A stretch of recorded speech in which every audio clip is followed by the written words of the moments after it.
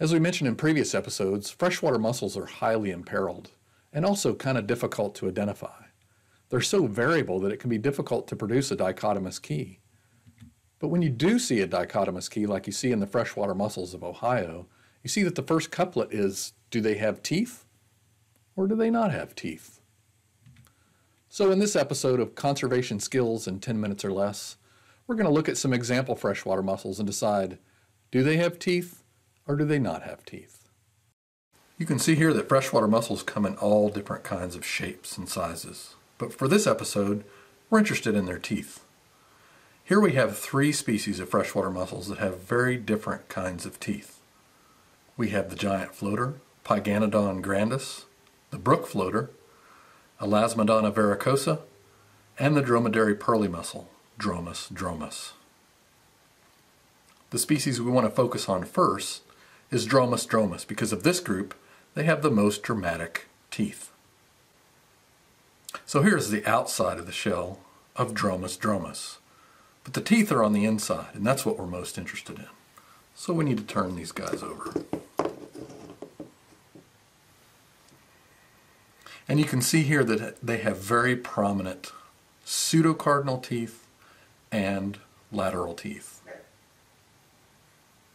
This close-up image provides an excellent example of the very chunky pseudocardinal teeth and the very fat lateral teeth of Dromus dromus. The next species that we're interested in is Elasmodonna varicosa, the brook floater. Elasmodonta, if you break it down, A means no, lasma means lateral, donta means teeth. It means they have no lateral teeth.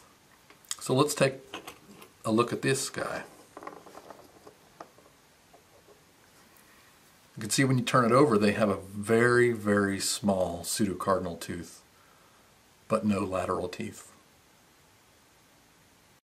In this close-up of the brook floater, you can see the very small pseudocardinal tooth and no lateral teeth present.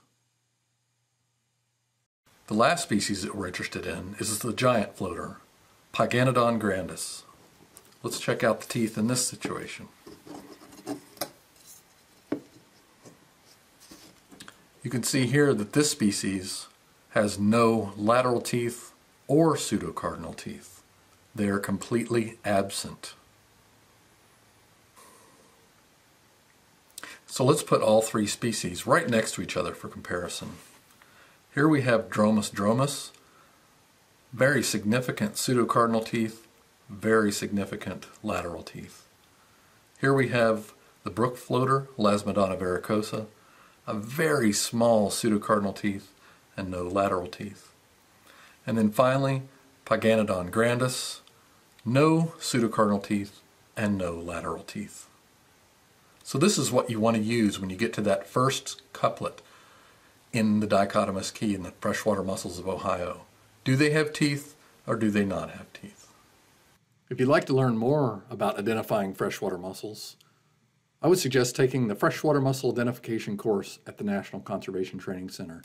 Just go to our website, type in Freshwater Mussel Identification, and find out when our next course is coming up. Thanks.